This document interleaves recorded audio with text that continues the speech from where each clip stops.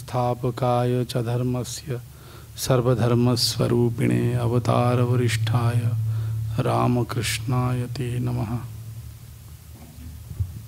আমরা এই এখন এই সৃষ্টি প্রপঞ্চ অদ্বৈত বেদান্ত মতে যে কীভাবে সৃষ্টি হচ্ছে সেই সব কথাই এখানে আলোচিত হবে। তো সেই সৃষ্টি হচ্ছে কিভাবে না, সেটার মূল কথাটা আপনারা জানেন যে শুদ্ধ চৈতন্য ব্রহ্মেতেই সমস্ত জগৎটা অধ্যস্ত। আমি আগের দিনে সব ব্যাখ্যা করে বলেছিলাম যে বিভিন্ন সৃষ্টিতত্ত্বমূলক মতবাদ আছে। সাংখ্যরা একরকম বলেন, ওরা সৎকার্যবাদ স্বীকার করেন, নৈয়ায়িকরা অসৎকার্যবাদী, এবং অদ্বৈত বেদান্তি বিবর্তবাদী, যে এই সমস্ত জগৎ প্রপঞ্চ মিথ্যা, একমাত্র ব্রহ্মই সত্য আর সবই মিথ্যা। এই ব্রহ্মতে জগৎটা অধ্যস্ত। তো খানিকটা ওই যে রজ্জুতে সর্পজ্ঞানের মতো, রজ্জুতে যে সর্পের জ্ঞান হয়, এটাও একটা নতুন সর্প যেন সৃষ্ট হয়, কিন্তু সেটা তো রিয়াল নয়, বাস্তব নয়। মানে এটা মাটি দিয়ে যে ঘর তৈরি করি যে দৃষ্টান্ত, ঠিক ওই রকম নয়। বাস্তব সত্তা নেই সমস্ত জগতের। এইটা হচ্ছে অদ্বৈত বেদান্তের মূল থিওরি। তো সেইটা বলতে গিয়ে বলেছেন এটা কিভাবে হয় না, অজ্ঞান এই কারসাজিগুলো করে। অজ্ঞানের মধ্যে শক্তি আছে, সেই শক্তির কথা হলো আবরণ শক্তি, বিক্ষেপ শক্তি, এগুলো বলে নিয়ে এইবারে সৃষ্টিতত্ত্ব ব্যাখ্যা করবেন। এখন এই যে ভূত প্রপঞ্চ এবং তারপরে যে সমস্ত স্থূল সূক্ষ্ম প্রপঞ্চ, স্থূল প্রপঞ্চ, এগুলো কি করে হয়। এখন একটা আপনাদের প্রশ্ন হতে পারে যে অদ্বৈত বেদান্ত মতে তো এগুলো কিছু নেই বাস্তবে, রিয়ালি এগুলো এক্সিস্ট করে না, তাই না? তাহলে এগুলোর আবার ব্যাখ্যা দিচ্ছেন কেন? না, এটা অনেক আগেই বলেছেন, অধ্যারোপ এবং অপবাদ, এই দুইভাবে তিনি উপদেশ দিচ্ছেন গুরু শিষ্যকে। তো প্রথমে বলছেন যে হ্যাঁ, অদ্বৈত বেদান্তের দৃষ্টিতে বাস্তব যে জগৎ, এগুলো আমরা দেখি, ব্যবহারিক যে জগৎ, তার কোনো সত্তা নেই, পারমার্থিক তার অস্তিত্ব এটা নেই ঠিকই, কিন্তু একজন শিষ্য বা যাই হোক মানে যিনি আর কি সাধন করছেন, মানে সাধক, সেই সাধক তো শুরু করছেন তো ওই মিথ্যা জ্ঞান থেকে, তাই না? মিথ্যা জ্ঞান থেকে, মিথ্যা জ্ঞান তার আছে, সেখান থেকে শুরু করে তিনি পারমার্থিক জ্ঞান লাভ করতে যাচ্ছেন। কাজেই একজন সাধক যে এখনও অবিদ্যার দ্বারা আচ্ছন্ন, কিন্তু তার মনে ইচ্ছা হয়েছে মুক্ত হওয়ার, আত্মজ্ঞান লাভ করবার ইচ্ছা যার হয়েছে, তাকে হঠাৎ করে রিয়ালি আসলে বস্তুগুলো কি সেগুলো বললে পরিষ্কার হবে না। সেই জন্যে তাকে তার স্টেজ থেকে বলতে হবে। কাজেই বাস্তবে জগৎ পারমার্থিক দিক থেকে, বাস্তবে মানে পারমার্থিক দিক থেকে জগৎ প্রপঞ্চ মিথ্যা হলেও প্রশ্ন হবে, আচ্ছা মিথ্যা বলছেন, কিন্তু মিথ্যা যদি হয় তাহলে এগুলো দেখছি কী করে, তাই না? মিথ্যাই যদি হয় তাহলে এগুলো দেখছি কী করে? জগৎ প্রপঞ্চ তো আমি দেখতে পাচ্ছি, তাই না? এটা দেখছি কী করে? আমি বললাম যে রজ্জুতে যেটাকে দেখছো সর্প, সেটা মিথ্যা। তখনই যার এই রজ্জুকে সর্প বলে জ্ঞান হচ্ছে, সে বলে কী করে তুমি বলছো মিথ্যা, আমি তো দেখতে পাচ্ছি সর্প। তো যদি মিথ্যাই হয় তাহলে আমার এই জ্ঞানটা হচ্ছে কি করে? এই যে রজ্জুতে সর্পটা আমি দেখছি কেন, সেটার একটা এক্সপ্লেনেশন দিতে হবে তো, তাই না? যিনি জানেন যে এটা রজ্জু সর্প নয়, যিনি আমাকে বোঝাচ্ছেন যে এটা রজ্জু এটা সর্প নয়, তার এইটা দায়িত্বের মধ্যে পড়ে যে তাহলে ওই রজ্জুটাকে সর্প কেন ভাবছি আমরা, তাই না? মডার্ন সায়েন্সও তাই করে। অনেক কিছু আমাদের সুপারস্টিশন আছে, কুসংস্কার আছে, সেটা ভাঙার জন্য কেন আমরা এই ভ্রমটা দেখছি করছি সেটার ব্যাখ্যা দেয়, তাই না? তখন যদি বলে ওটা ব্যাখ্যা দেওয়ার কী আছে, ভ্রম যখন ভ্রমই, বলে না, ভ্রমটা যে আরেকজনকে আপনি যখন বোঝাবেন এটা ভ্রম, তখন সেটার ব্যাখ্যা আপনাকে দিতে হবে, যে কেন কিভাবে এই ভ্রমটা হচ্ছে সেটার ব্যাখ্যা আপনাকে একটা দিতে হবে, তার জন্য আর্গুমেন্ট দরকার। সেই জন্য বলছেন যে এই জগৎ প্রপঞ্চ, এই যে আমাদের ভ্রম হচ্ছে, এই যে অদ্বৈত বেদান্তের দৃষ্টিতে এই প্রথমে এই যে ক্ষিতি, অপ, তেজ, মরুদ, ব্যোম, এই যে এই ভূত, তো এই পঞ্চভূত এগুলো আমরা দেখতে পাচ্ছি, আমাদের দেখতে পাচ্ছি মানে আমাদের জ্ঞান হচ্ছে এগুলো। তো এইগুলো তো মিথ্যা, রজ্জুতে সর্পের জ্ঞানের মতো। তো মিথ্যা যদি বলতে হয় তাহলে কেন তাহলে জ্ঞান হচ্ছে? মিথ্যা যদি হয় তাহলে জ্ঞান হওয়া উচিত নয়। কেন জ্ঞান হচ্ছে এগুলো? তাহলে আমার কাছে এগুলো রিয়াল ভাসছে কী করে, রিয়ালের মতো মনে হচ্ছে কেন, সেটার ব্যাখ্যা দিতে হবে। সেই জন্যে এই জগৎ প্রপঞ্চ এই যে আমরা দেখছি, যেটার অদ্বৈতের সিদ্ধান্তে যেটা পারমার্থিক দিক থেকে মিথ্যা, কিন্তু সেটা ব্যবহারিক দিক থেকে কেন সেগুলো আছে বলে আমাদের মনে হয়, কিভাবে অজ্ঞান সেগুলোকে তৈরি করে, সৃষ্টি করে, সেটার ব্যাখ্যা অদ্বৈত বেদান্তিকে দিতে হবে। তো সেই জন্যেই এই মানে কথাগুলি বলছেন। তো কী বলছেন? এইবার সৃষ্টির ব্যাখ্যা শুরু হচ্ছে, যে কিভাবে সৃষ্টি হয়, অজ্ঞান কিভাবে করে। না, কতগুলো স্টেজ আছে, ধাপে ধাপে ধাপে ধাপে এই স্থূল যে প্রপঞ্চ সেগুলোর সৃষ্টি মানে অজ্ঞান করে, মানে অজ্ঞানের ফলে সেটা উৎপন্ন হয় কিভাবে, সেটাই বলছেন। তমঃ প্রধান বিক্ষেপ শক্তিমদ অজ্ঞানোপহিত চৈতন্যাৎ আকাশः, আকাশাৎ বায়ুঃ, বায়োঃ অগ্নিঃ, অগ্নেঃ আপঃ, অদ্ভ্যঃ পৃথিবী চ উৎপদ্যতে। এটা বলছেন যে এই প্রথমে উৎপন্ন হয় কি? আকাশ, আকাশ থেকে হয় বায়ু, বায়ুর থেকে অগ্নি, অগ্নির থেকে জল, জলের থেকে পৃথিবী উৎপন্ন হয়। তা এখন প্রশ্ন হচ্ছে যে কিভাবে আকাশটা উৎপন্ন হয়? প্রথম হচ্ছে আকাশ, প্রথম সৃষ্টি হচ্ছে আকাশ। কিভাবে হয় না, বলছেন তমপ্রধান বিক্ষেপ শক্তিমদ অজ্ঞানোপহিত চৈতন্যাৎ। এর থেকে হয় যে তমপ্রধান বিক্ষেপ শক্তিমদ, মানে অজ্ঞান উপহিত চৈতন্য থেকেই তো হয়, তাই না? চৈতন্যকেই অজ্ঞান আকাশ বলে দেখায়, প্রেজেন্ট করে। তো কিন্তু কীরকম চৈতন্য? না, চৈতন্যের মধ্যে শক্তি থাকতে হবে। সেই শক্তি তো দুটো আগে বলেছেন, আবরণ শক্তি আর বিক্ষেপ শক্তি। তাহলে আবরণ শক্তি দিয়ে আগে ওই যে ঢেকে নিয়েছেন, মানে আমাদের বস্তু তো ব্রহ্মকে ঢাকতে পারেনি অজ্ঞান, এই যারা বদ্ধ জীব তাদের দৃষ্টিকে আচ্ছন্ন করেছে। তারপরে ওর জায়গায় আকাশটা, মানে ব্রহ্মকে আকাশ বলে দেখাচ্ছে অজ্ঞান। কিভাবে না, তার জন্য আরেকটা শক্তিকে ইউজ করতে হচ্ছে ওকে, তাই না? তা সেই শক্তিটা কি? বিক্ষেপ শক্তি। বিক্ষেপ শক্তির সাহায্যে সেই সব কাজগুলো করবে। তো এখন এই বিক্ষেপ, ওই জন্য বলছেন বিক্ষেপ শক্তিমত অজ্ঞানোপহিত। বিক্ষেপ শক্তিমত মানে বিক্ষেপ শক্তি বিশিষ্ট। এই যে মত আছে এটা মত্তর্থীয়, মতু প্রত্যয়।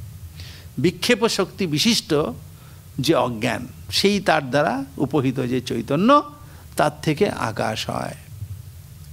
তা এখন এই অজ্ঞান তার মানেই সোজা কথা যে অজ্ঞান কি করে, যে তার আবরণ শক্তির দ্বারা সেই ব্রহ্মের, শুদ্ধ ব্রহ্মের যে স্বরূপ সেটাকে আচ্ছন্ন করে। ওটাও উপলক্ষণ, আসলে স্বরূপকে আচ্ছন্ন করে না, এই আমাদের বুদ্ধিকে আচ্ছন্ন করে। তারপরে বিক্ষেপ শক্তির সাহায্যে সেই ব্রহ্মকেই আকাশ রূপে উপস্থিত করায়। তা এখন এই যে বিক্ষেপ শক্তি আকাশ রূপে উপস্থিত করায়, এই বিক্ষেপ শক্তিটা কি? অজ্ঞানের শক্তি। আসলে শক্তি আর শক্তিমানের মধ্যে অভেদ। এই অজ্ঞানের শক্তি বলছি, সেটা কিন্তু অজ্ঞান থেকে আলাদা নয়, ওটাও অজ্ঞানী। অজ্ঞান থেকে ওটা আলাদা কিছু নয়, ওটাও অজ্ঞানী, বিক্ষেপ শক্তি যেটা। তো ওইটা অজ্ঞানী কেন বলছি না, দেখুন অজ্ঞান ত্রিগুণময়ী। পুরনো পড়া ভুলে গেলে চলবে না, কিন্তু অদ্বৈত বেদান্তি বলেছেন, অদ্বৈত বেদান্তে বলেছে অজ্ঞান হচ্ছে সত্য রজ তম, এই ত্রিগুণময় অজ্ঞান। কাজেই এই অজ্ঞানের যে শক্তি সেটাও ত্রিগুণময়, কারণ ওই শক্তিটা শক্তিমান যে অজ্ঞান তার থেকে আলাদা নয়। কাজেই অজ্ঞান ত্রিগুণময় মানে শক্তিটাও ত্রিগুণময়। তো কাজেই তমপ্রধান বিক্ষেপ শক্তিমত, ওইখানে এই যে শক্তি, বিক্ষেপ শক্তি, সেই বিক্ষেপ শক্তি হচ্ছে তমপ্রধান, তমপ্রধান ও বিক্ষেপ শক্তি। কাজে সেই শক্তিটাও ত্রিগুণময়ী শক্তি।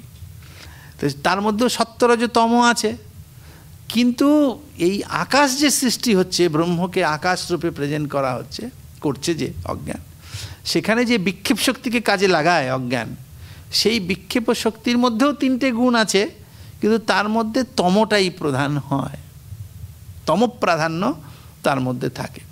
এটাও আমরা আগে আলোচনা করেছি 1 দিন 2 দিন ধরে, যে এই যে শক্তি এখানে সাংখ্য দর্শনের সঙ্গে মিলে জুলে এই অংশটা, যে এই যে সাংখ্য প্রকৃতিকে ত্রিগুণময় বলে, তো এরাও অজ্ঞানকে ত্রিগুণময় বলছেন। যদিও কিন্তু ওই সাংখ্যের প্রকৃতি আর বেদান্তের যে অজ্ঞান, এই দুটোর শাস্ত্রগত দিক থেকে ভিন্ন।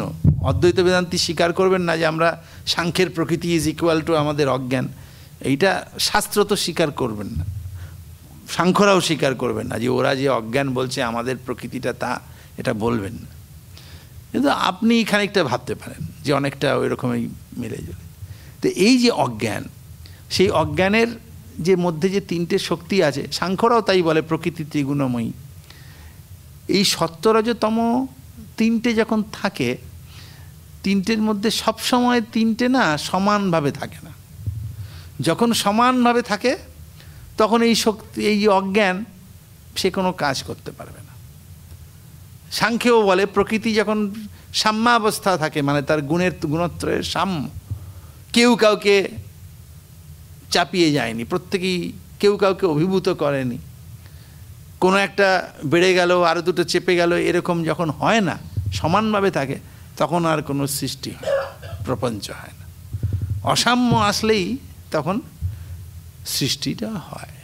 ঠিক সেই রকম এই যে বিক্ষেপ শক্তি, এই বিক্ষেপ শক্তিও ত্রিগুণময়ী, সত্ত্বরজতম, কিন্তু সেটা যখন অ্যাক্ট করে, কাজ করে, তখন কিন্তু 3টে গুণই সমান, তার মধ্যে 3টে গুণই আছে, কোনো একটার প্রাবল্য হয় কার্যভেদে, তাই না?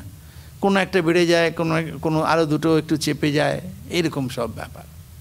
তো এইখানে বলছেন তমপ্রধান ও বিক্ষেপ শক্তিমত, তমপ্রধান, তমগুণটা সেখানে তখন প্রধান হয়ে যায়।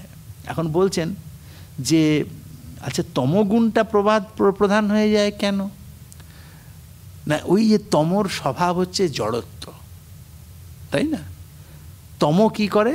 তম হচ্ছে আবরণক, আমাদের সাংখ্য কারিকাতে বলেছেন। তম হচ্ছে গুরু এবং আবরণক, এবং মানে সেটা কোনো কিছুকে প্রকাশ করতে দেয় না, এবং আরও কিছু, এই যে জাড্য, এগুলো সব তম থেকে। ভগবান গুণত্রয় বিভাগ যোগেও গীতাতে এইসব ব্যাখ্যা করা আছে, এই গুণগুলোর যে স্বরূপ, প্রকৃতির স্বরূপ, এসব নিয়ে আলোচনা করা আছে। যে এই তমর স্বভাব হচ্ছে সেটা মোহ তৈরি করে, কোনো কিছুকে প্রকাশিত করতে দেয় না, জাড্য, জড়তা, আলস্য, এগুলো সব তমগুণের প্রভাব। আমাদের আচার ব্যবহার, এই সমস্ত কিছুর মধ্যেই এই 3টে গুণেরই সব কারসাজি আছে। এখন তমর এই যে মানে আমাদের ভগবত গীতাতে খুব সুন্দর করে এই গুণগুলোর সমস্ত এফেক্টের কথা বলা রয়েছে। সব ক্ষেত্রে আপনার স্বভাব চরিত্র, খাওয়া দাওয়া, ড্রেস, রুচি, সব কিছুর মধ্যেই এই 3টে গুণের কারসাজি। যে একজনের বেশভূষা, তার আচার ব্যবহার, তার ফুড হ্যাবিট, এই সমস্ত প্রত্যেকটার পেছনে এই 3টে গুণ কারণ আছে। সত্য, রজ, তম, এই 3টে গুণ কারণ আছে। গীতাতে এগুলো খুব ভালো করে বলা হয়েছে। তা এখন এই তমগুণের এইরকম সব অনেক কাজ আছে, তার মধ্যে একটা হচ্ছে এই যে জড়তা, তাই না? তো এই জড়ত্ব, এটা হচ্ছে তমগুণের ফলে প্রকাশিত। এই যে আকাশ, এই আকাশটা রিয়াল নয়, তাই না? এই আকাশটা তো জড়। কেন এটাকে চেতন বলি না আমরা, তাই না? আকাশ নিজে নিজে কিছু করতে পারে না, তাই না? তো আকাশ হচ্ছে জড়, তারপরে এই যে পৃথিবী, সেটাও জড়, বায়ু সেটাও জড়, সবই জড়, জড় বস্তু এগুলো। তা এখন এই বায়ু জড়, তারপরে হচ্ছে অগ্নি, তাহলে ক্ষিতি, অপ, তেজ, মরুত, বায়ু এবং ব্যোম, আকাশ, প্রত্যেকটা জড় পদার্থ, তাই না? তা সেই এগুলো জড় কেন? দেখুন, এই যে শুদ্ধ চৈতন্য, শুদ্ধ চৈতন্যেই অজ্ঞানের দ্বারা উপহিত হয়ে সেই শুদ্ধ চৈতন্যই এই ক্ষিতি, অপ, তেজ, মরুদ, বোম এই জড়রূপে প্রকাশিত হচ্ছেন।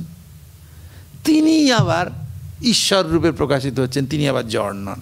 জীবরূপে প্রকাশিত হচ্ছেন, তিনি জড় নন। কেন এটা হচ্ছে? এই সব গুণের ব্যাপার, এই যে শক্তির কারসাজি। এই যে এই অজ্ঞানের দ্বারা উপহিত হলেন এই ব্রহ্ম, শুদ্ধ ব্রহ্ম, তো সেই অজ্ঞানের মধ্যে যদি সত্যের প্রাবল্য থাকে, তাহলে কিন্তু ওই অজ্ঞান উপহিত চৈতন্য ওই চেতন রূপে প্রতিভাসিত হবে। জীব ঈশ্বর, ঈশ্বর জীব, এইভাবে তার মধ্যে তারতম্য আছে, তাই না?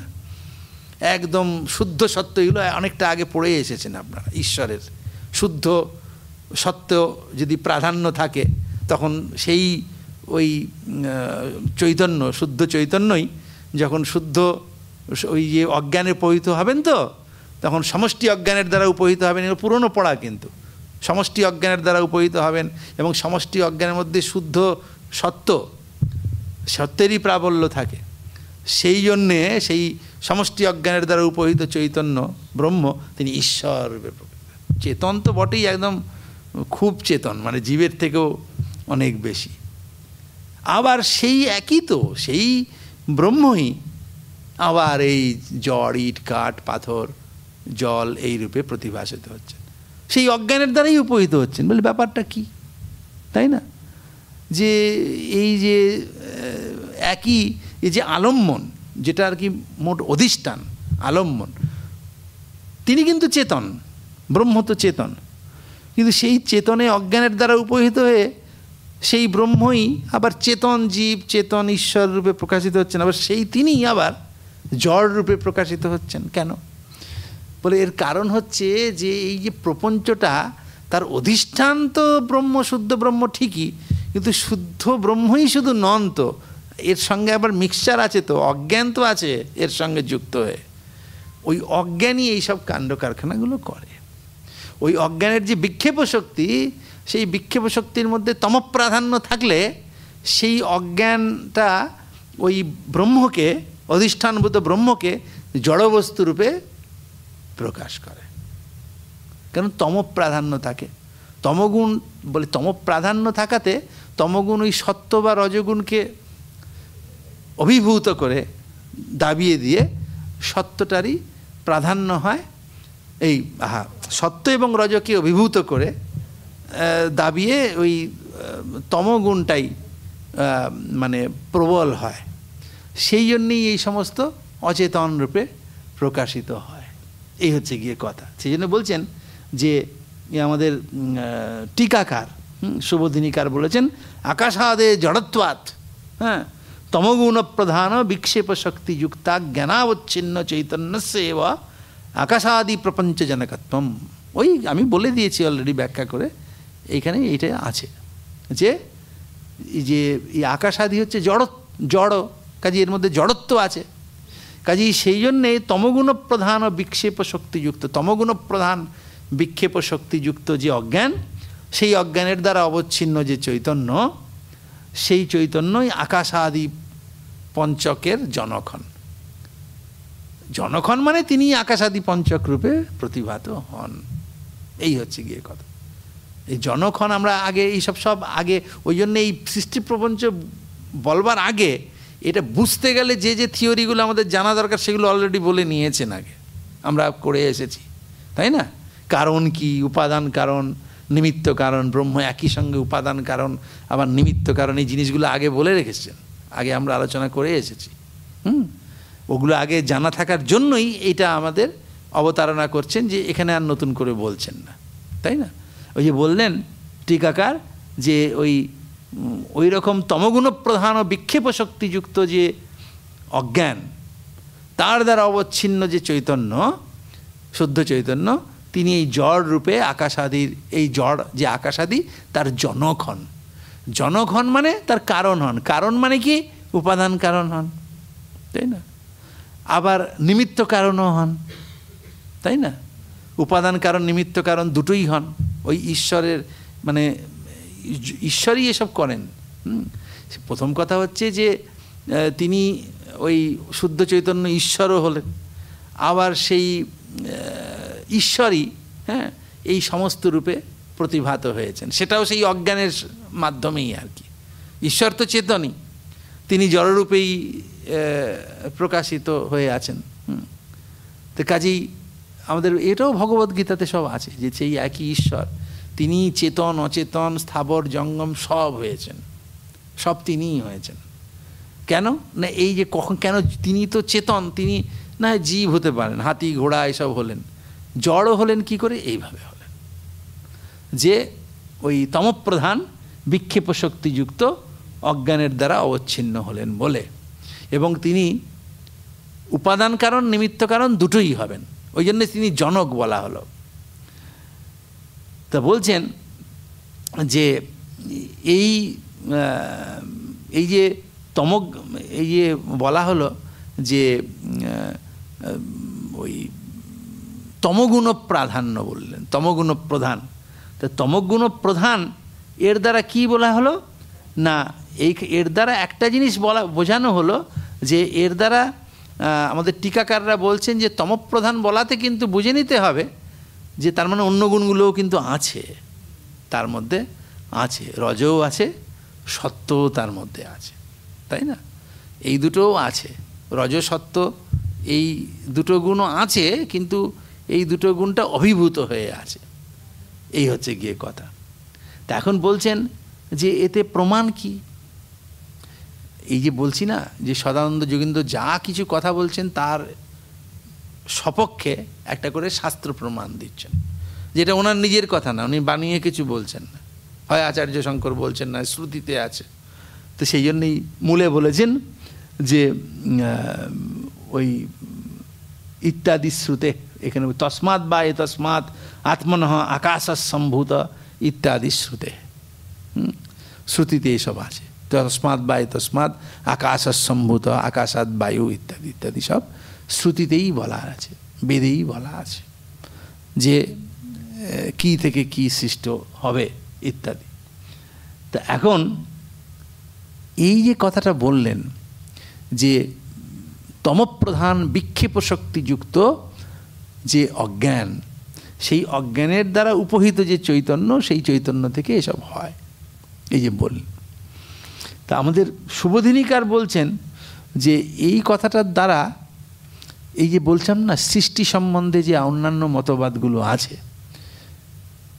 সবগুলোর মধ্যে ওই অনেক রকম আছে, আমি বলেছিলাম। তার মধ্যে মেন হচ্ছে ধরুন তিনটে, এক হচ্ছে গিয়ে সাংখ্যের সৎকার্যবাদ, নৈয়ায়িকদের অসৎকার্যবাদ, আর বেদান্তের বিবর্তবাদ। তো বেদান্তের বিবর্তবাদের বিপরীত হচ্ছে মেনলি দুটো, আরও আছে সূক্ষ্ম সূক্ষ্ম, কিন্তু মেনলি দুটো। একটা হচ্ছে সাংখ্যের সৎকার্যবাদ, যে প্রকৃতি সমস্ত কিছু তৈরি করছে, অচেতন প্রকৃতি সেটাই সব করছে। প্রকৃতির অনেক রকম নাম আছে, প্রধান মানে প্রকৃতি, সাংখ্যের টার্মিনোলজি। আর নৈয়ায়িকদের পরমাণু কারণবাদ, এইটা আছে। তো টিকাকার বলছেন যে এর দ্বারা কি হলো, এতেন অর্থাৎ সাংখ্য নৈয়ায়িক পক্ষৌ নিরস্তৌ, সাংখ্য এবং নৈয়ায়িকদের মতটাকে খণ্ডন করা হলো, মানে এদের মতটা যে ঠিক নয় সেইটা আর কি বলতে চাইলেন। এই দুটো মত থেকে নিরস্ত করা হলো। বলে কীরকমভাবে নিরস্ত করা হলো না, সাংখ্যরা বলেন যে পুরুষ, সাংখ্যরা ঈশ্বর স্বীকার করেন না, যোগীরা ঈশ্বর স্বীকার করেন, ওই জন্য শেষস্বর সাংখ্য বলা হয় যোগ দর্শনকে। তো সাংখ্যরা বলেন পুরুষ স্বীকার করেন, তবে সেই পুরুষ হচ্ছে জীবাত্মা, পুরুষ, তার সৃষ্টিতে কোনো ফাংশন নেই, কিচ্ছু নেই, তিনি মুক্তই হয়ে আছেন, তার বন্ধনও নেই, মুক্তও নেই। বন্ধন হয় ওই তার ছবিটা বদ্ধ হয়, তাই না? তার যে বিম্ব, সেই বিম্বটা প্রকৃতির মধ্যে তার যে বিম্ব পড়ে সেই বিম্বটাই বদ্ধ হয়, বা তার উপরে প্রকৃতির যে খেলাগুলো চলে, প্রাকৃত যে পুরুষ তার বন্ধন হয়, তার মুক্তি হয়, প্রকৃত পুরুষের এসব কিছু হয় না। তো ওরা বলেন যে এই যে সৃষ্টি সেটা প্রকৃতি করেছে, অচেতন প্রকৃতি এইসব সৃষ্টি করেন। এই যে অদ্বৈত বেদান্তি বলছেন যে এর আলম্বন রূপে রয়ে গিয়েছেন যে চৈতন্য, হ্যাঁ, ব্রহ্ম, সেই ব্রহ্মই ওই অধ্যস্ত হন, অজ্ঞানের দ্বারা উপহিত হন, হলেই সেই ব্রহ্মই এই সমস্ত রূপে প্রতিভাসিত হচ্ছেন, এইটা সাংখ্যরা বলে না। সাংখ্যরা বলেন অচেতন প্রকৃতি, এবং সাংখ্যরা সমস্ত সৃষ্টিকে রিয়াল বলেছে, এগুলো বাস্তব, প্রকৃতি এই সমস্তগুলো করে। তা এই যে কথাগুলো বললেন এর দ্বারা সাংখ্যের মত খণ্ডিত হলো না।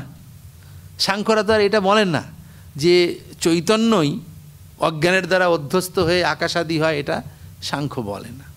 সাংখ্য বলে অচেতন প্রকৃতি তৈরি করে। কিন্তু অদ্বৈত বেদান্তি বললেন না, চেতন মানে এর কারণ অজ্ঞানও আছে, কিন্তু এর কারণ উপাদান এবং নিমিত্ত কারণ রূপে ব্রহ্মও আছে, তাই না? কাজেই এইটা বলা হলো। আর আরেকটা জিনিস সাংখ্যরা যে বলেন যে প্রকৃতি থেকে উৎপন্ন সৃষ্টি প্রপঞ্চ এগুলো অধ্যস্ত নয়, আধ্যাত্মিক নয়, বাস্তবিক, সেটারও খণ্ডন হলো। খণ্ডন মানে বলা হলো যে না, এগুলো উপহিত হয়ে এই ভাবটা হচ্ছে। তা এখন বলছেন যে সাংখ্যদের মতও নিরস্ত করা হলো। সাংখ্যরা আসলে বলেন যে কোনো চেতন কেউ এই সৃষ্টির পেছনে নেই, তাই না? এই যে একটা সৃষ্টি, এর পেছনে একটা শৃঙ্খলা আছে, দেখবেন আপনারা। এইটা নিয়েই একটা তর্ক, একটু পরেই সেটার অবতারণা করছি আমি, যেহেতু টিকাকাররা একটু এই জায়গাটাতে ছুঁয়ে গেছেন, সেটা বলবো। এই যে এখানে তো বললেন সাংখ্য এবং নৈয়ায়িকের মতকে নিরস্ত করলেন, আর ব্যাখ্যা আর করলেন না, কারণ উনি জানেন যে যারা পড়বে তারা বুঝতে পারবে। কিন্তু তা নয়, কিভাবে নিরস্ত হলো সাংখ্য এবং নৈয়ায়িক। আর নৈয়ায়িকরা বলেন, আর নৈয়ায়িকরা কি বলেন? নৈয়ায়িকরা বলছেন যে ওরা কিন্তু আবার অচেতন পদার্থ সৃষ্টি করে ফেলে, মানে প্রকৃতি সব সৃষ্টি করে, এটা কিন্তু নৈয়ায়িক বলে না। নৈয়ায়িকরা কিন্তু এই অংশে সব ইস্যু ভিত্তিক, বুঝেছেন তো, যে এই যে গুণ, এই যে সত্য রজতম, এই যে ত্রিগুণ তত্ত্ব, অজ্ঞানটা ত্রিগুণময়, এখানের সঙ্গে সাংখ্যের সঙ্গে অদ্বৈত বেদান্তের মিলবে। এই যে তিনটে গুণ অদ্বৈত বেদান্তি সব স্বীকার করেন, এসব করেন। নৈয়ায়িক এসব ত্রিগুণ সত্য রজতম এসব স্বীকার করেন না, তারা অন্যরকমভাবে ব্যাখ্যা করেন। এখানে নৈয়ায়িকের সঙ্গে মিলবে না, সাংখ্যযোগের সঙ্গে মিলবে।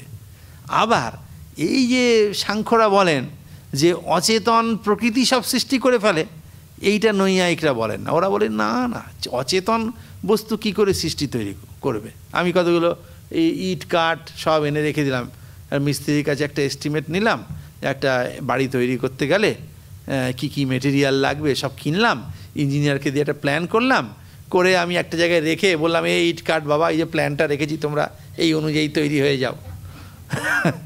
তা তোরা এমনি এমনি তৈরি হয়ে যাবে না, একজন চেতন লোক রাজমিস্ত্রি লাগবে, সে এসে একটা ইটের পর ইট রাখবে। তো কাজেই চেতন কেউ একজন ওটাকে না চালিত করলে নিজে নিজে তৈরি হবে না, এইটা নৈয়ায়িকরা বলেন। এই অংশে অদ্বৈত বেদান্তিও বলে হ্যাঁ রাইট, সত্যি তো, চেতন না হলে পরে কেউ করবে না। নৈয়ায়িকও বলেন ওটা ঈশ্বর করেন, এরাও বলেন হ্যাঁ ঈশ্বর করেন। অদ্বৈত বেদান্তিও অদ্বৈত বলেন যে পারমার্থিক দৃষ্টিতে সব সৃষ্টি মিথ্যা, কিন্তু ব্যবহারিক দৃষ্টিতে যে ব্যাখ্যা দিতে গেলে মানতে হবে একজন চেতন কেউ করে, ঈশ্বর। এটা এই অংশটাতে আবার নৈয়ায়িকদের সঙ্গে মিলেছেন। কিন্তু নৈয়ায়িকদেরও এর দ্বারা খণ্ডন হলো। কেন খণ্ডন হলো? এই যে কথাটা বললেন যে এই তমগুণ প্রধান বিক্ষেপ শক্তি যুক্ত যে অজ্ঞান, তার দ্বারা উপহিত চৈতন্যই এই আকাশাদি প্রপঞ্চ সৃষ্টি করে, এর দ্বারা সাংখ্যের মত খণ্ডিত হলো। কারণ সাংখ্যরা বলেন চৈতন্যের এখানে কোনো ফাংশন নেই, অচেতন প্রকৃতিই সব করে, সেইটার বিপরীত কথা বলা হলো। এবং যে চৈতন্য থেকে হয়, চেতন থেকে সৃষ্টি হয়, অচেতন থেকে হয় না, এটা বলা হলো। ওই যে চৈতন্যাৎ আকাশও বললেছেন, বলে এর দ্বারা নৈয়ায়িকেরও মত খণ্ডন হলো। বলে কীরকম খণ্ডন হলো? এই কারণে খণ্ডন হলো, নৈয়ায়িকরা না এই ঈশ্বরকে নিত্য বলেন ওরা, কিন্তু জীবাত্মাকে ঈশ্বরের থেকে আলাদাই স্বীকার করা হয়। অনেক জীবাত্মা আছে, তারা সব নিত্য। আকাশ নিত্য, আকাশের সৃষ্টি হয় না, আকাশ নিত্য। তারপরে দিক নিত্য, কাল নিত্য, মন নিত্য, অনেক কিছু নিত্য মানে ওরা, বাস্তবিকভাবে রিয়ালি নিত্য। নৈয়ায়িকরা বলেন এগুলো সব নিত্য। এবং এই যে স্থূল সৃষ্টি, তারও আগে পরমাণুগুলো নিত্য, পরমাণুগুলো আগে থেকে থাকে।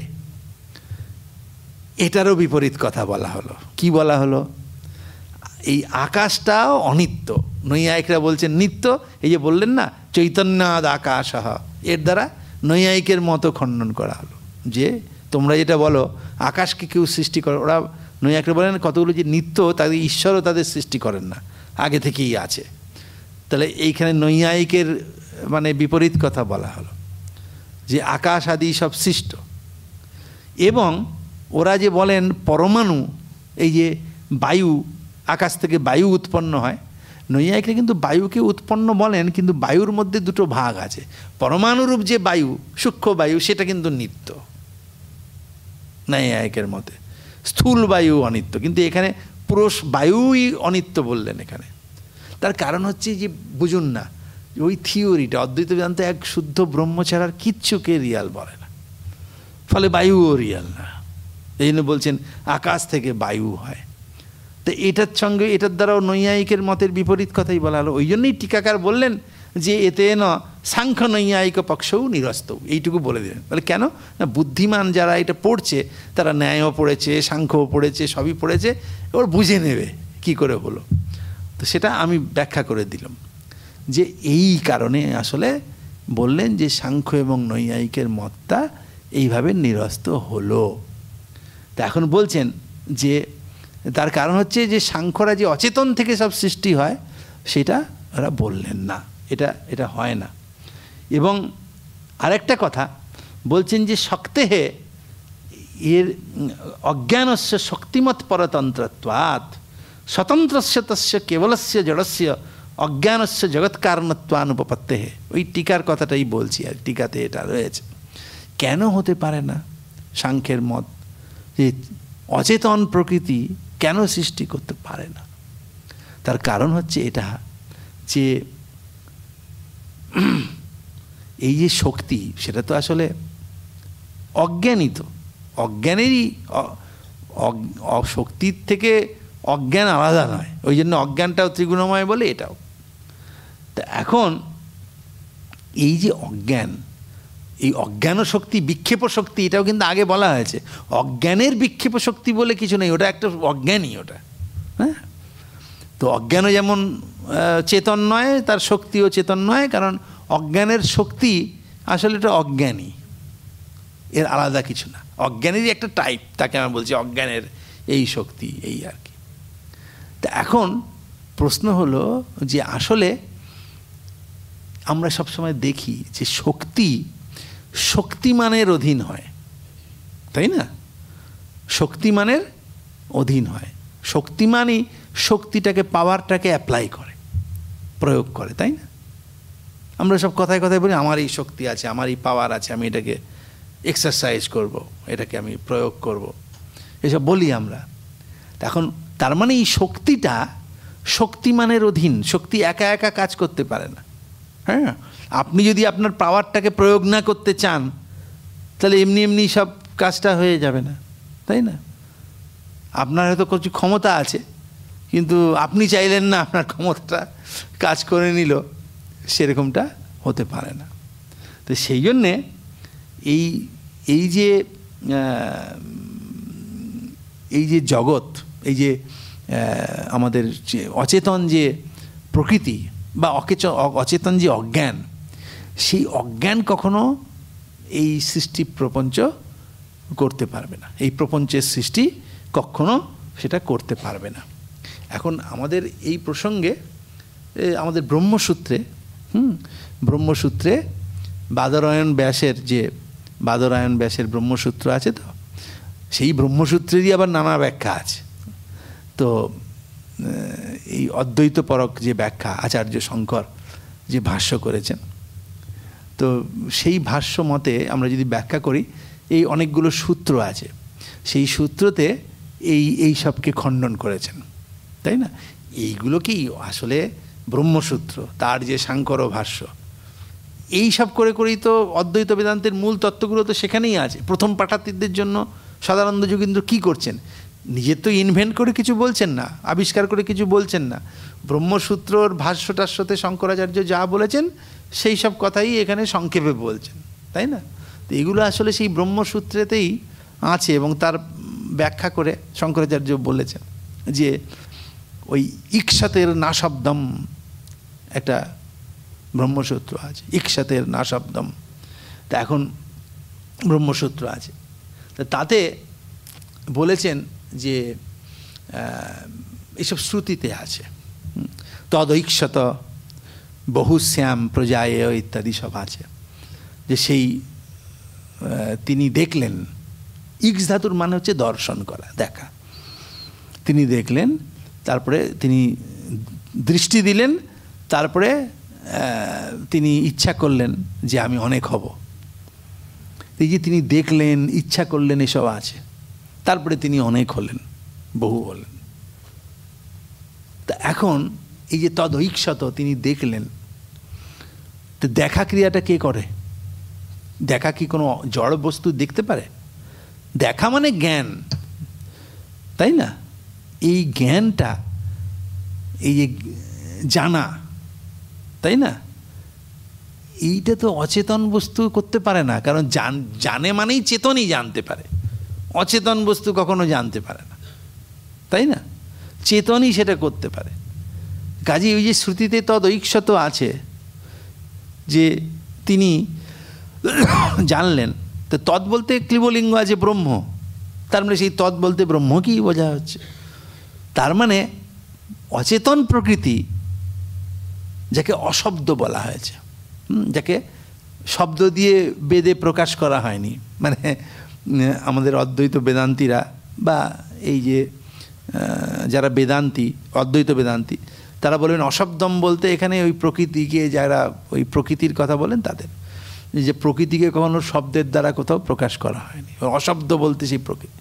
তো অশব্দ মানে প্রধান, সে কখনো বলে ইক্ষতের না শব্দম, কাজী অশব্দ কখনো, অশব্দভূত যে প্রকৃতি, সে কখনো স্রষ্টা হতে পারে না। বলে কেন? ইক্ষতে হে, এই যে ইক্ষ ধাতুর প্রয়োগ করা আছে তদৈক্ষত, সেইটা প্রকৃতির ক্ষেত্রে খাটবে না। প্রকৃতি অচেতন, সেই দেখলো, দেখে সৃষ্টি করলো, এটা সম্ভব না।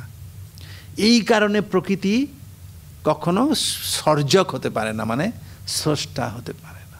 এটা একটা, আরও অনেক কিছু দিয়েছেন। রচনানুপপত্তিশ্চ একটা ব্রহ্মসূত্র আছে, যে রচনার অনুপপত্তি হবে।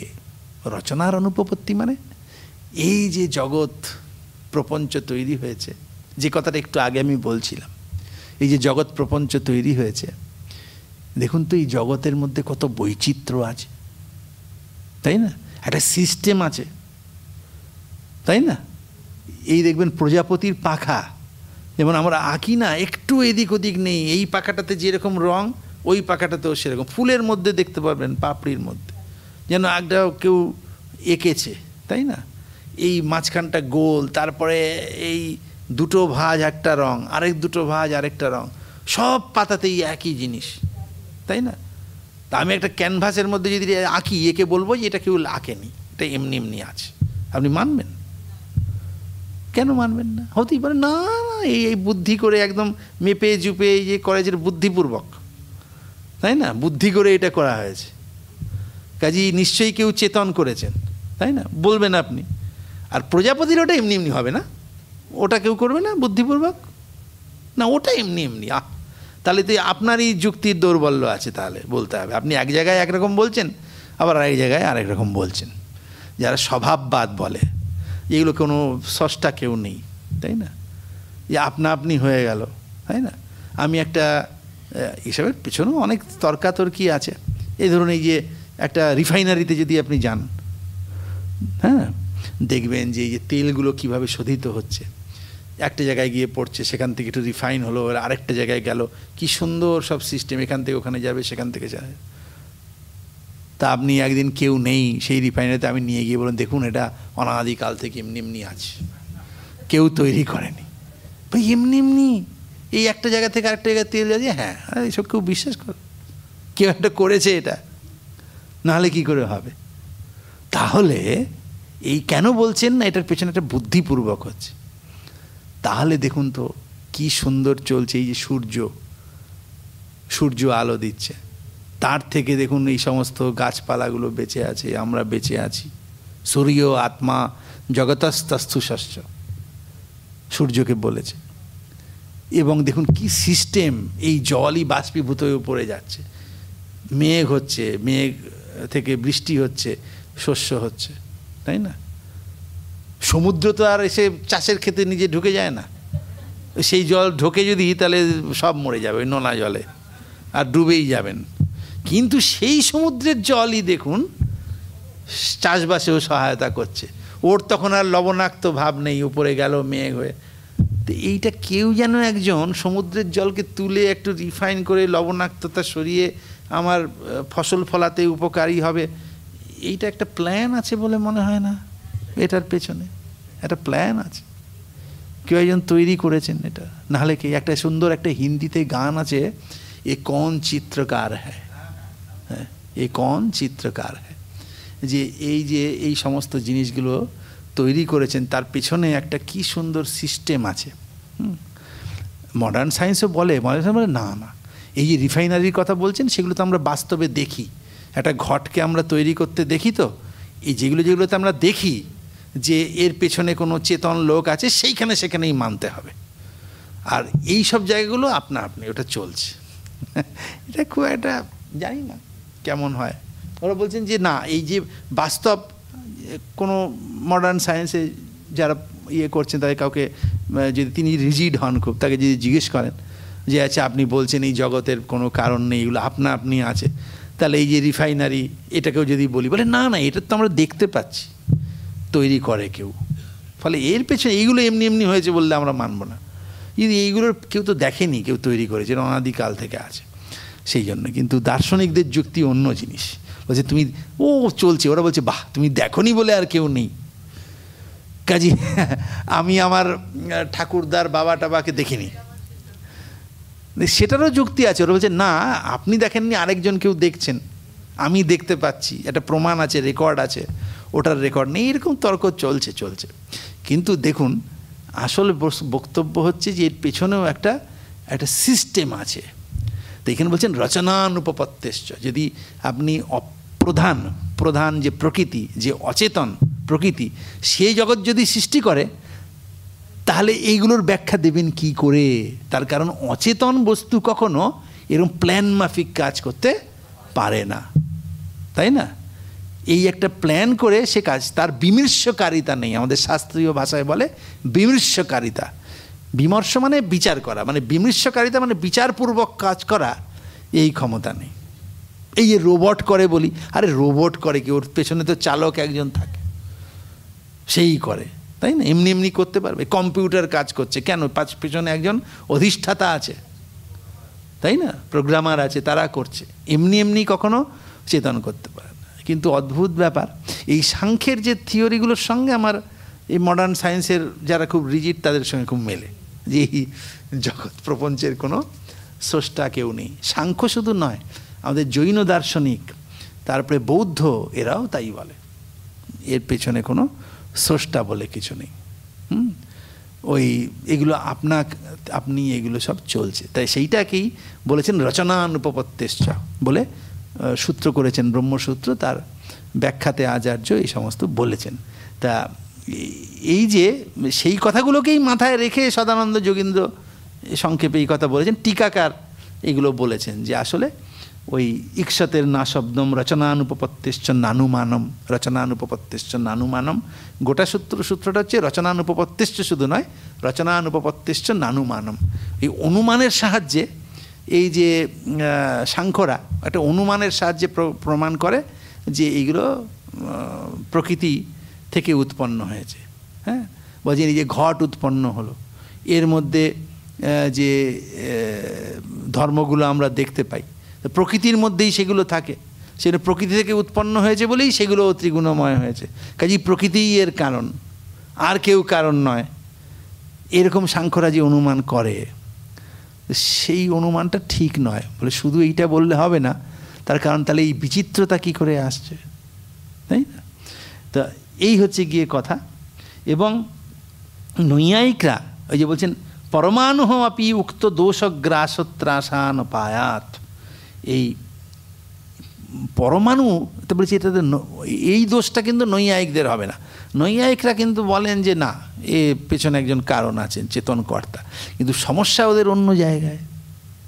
ওরা বলেন যে এই পরমাণু থেকে এই যে জগৎ তৈরি হয়, তাহলে সেই পরমাণুগুলো আবার ওগুলো কেউ ঈশ্বর সৃষ্টি করেননি, ওগুলো নিত্য রয়ে গিয়েছে, আগে থেকে রয়ে গিয়েছে ইত্যাদি ওরা সমস্ত বলেন।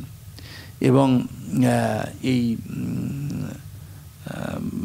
এই সমস্ত যে আরও ওদের সব কথাগুলো রয়েছে, আকাশ কেউ তৈরি করেনি।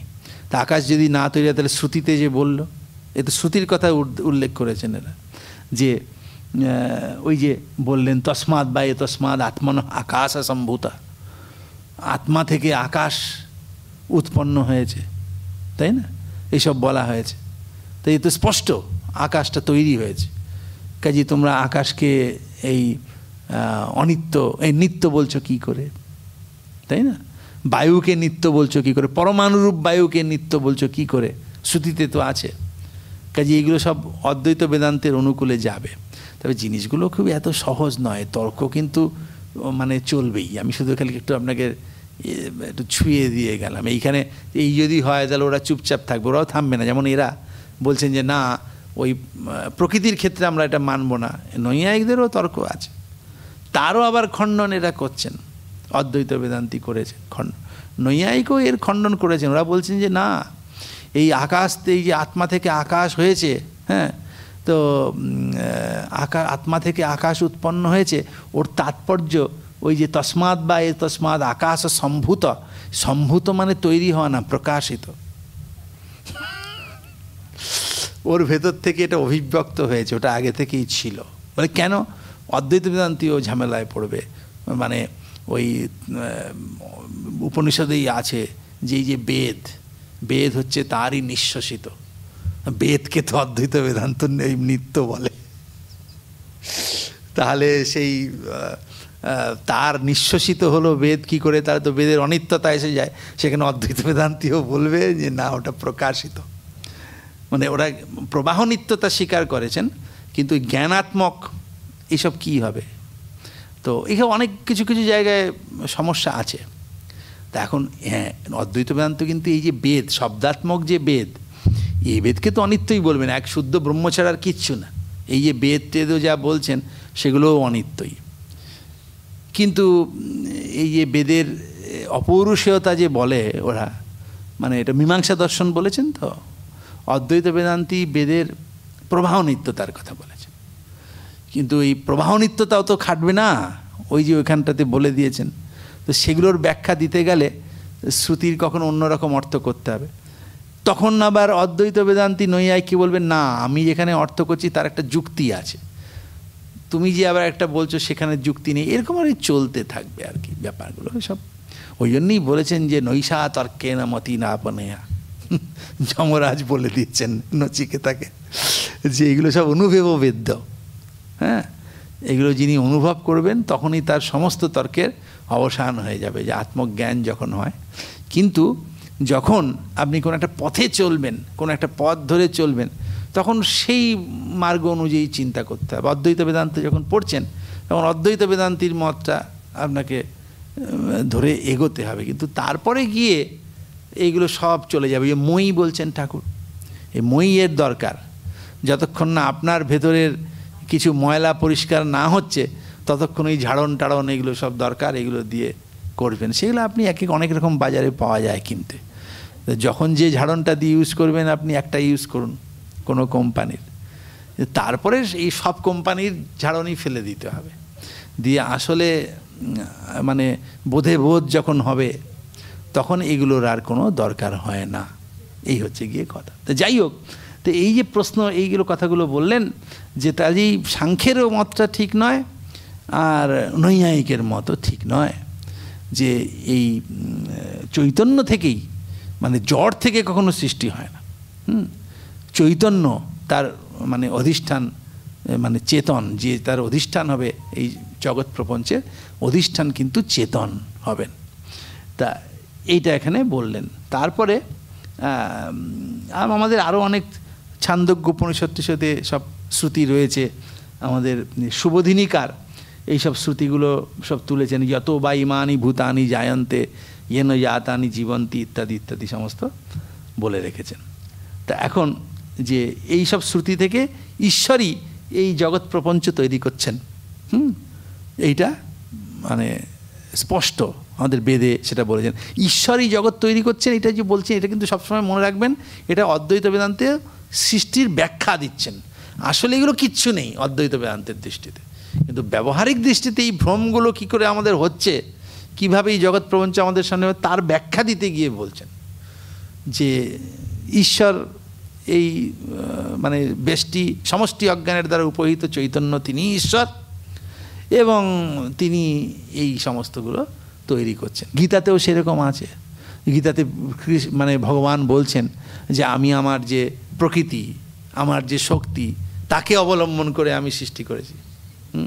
তস্যাং গর্ভং দধাম্যহম বলেছেন, যে ময়াধ্যক্ষেন প্রকৃতি শ্রীয়তে সচরাচরম, এসব বস্তু বলেছেন যে এই সমস্ত জগৎ এই প্রকৃতি করছে কিন্তু ময়াধ্যক্ষেন, বলছেন যে আমি তার অধ্যক্ষ, আমার দ্বারা অধিষ্ঠিত হয়ে, তা নাহলে হতে পারবে না। এই হচ্ছে কথা, এইগুলো বলেছেন।